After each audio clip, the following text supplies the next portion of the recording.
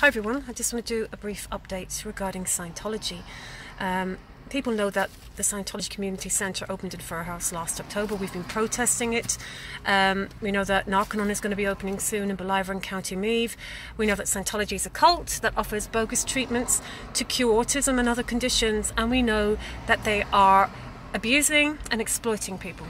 Those are the facts. Read L. Ron Hubbard's literature. It's all there on the internet for you to see. Hubbard promoted racism, paedophilia and quack treatments. He was a lunatic, okay?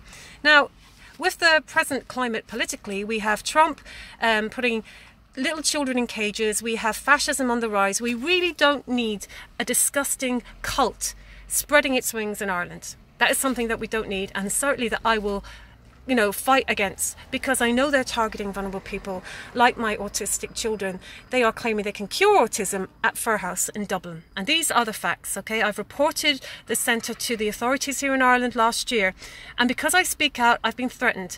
2 staff members from Fir House have abused me on the phone, threatened to beat my autistic children, stab me and even molest my children. And the Guardian are investigating that as we speak. So that's Scientology. What I want to talk about briefly are those that support this cult.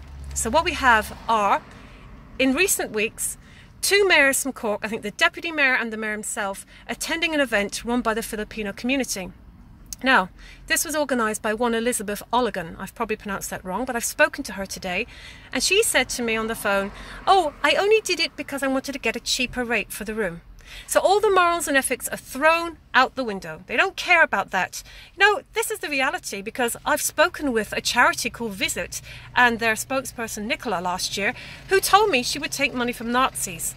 So people don't care. As long as they're getting a free room, they will go into the Scientology Community Centre in Dublin. They don't care about the abuse. They don't care about the quackery. But to see the mayors doing this is absolutely shocking. And they're from Cork, which annoys me even more, because I am from Cork, okay?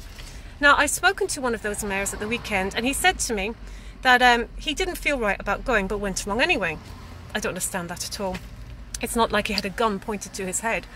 And he told me that when he left the event, that he was presented with a presentation by the Scientology cult, meaning he was cornered on his departure and given literature with a ribbon tied around it. So if you rent a room at Scientology Centre, it's not about what you're doing. It's not about your event. There is an ulterior motive where they will want to try and wrap you up in their brainwashing and get you to join their cult. So that's what happened to this mayor. 300 people at this event, 2 of them nurses. David Hughes, who is the general...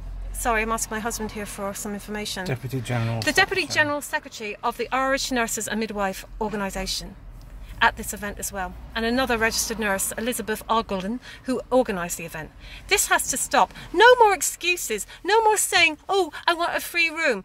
If you go into that building and support that cult, you support abuse, exploitation and brainwashing. So when are you going to stop? Stop blaming Scientology. It's being normalised by the likes of you. Please share this video. Thank you.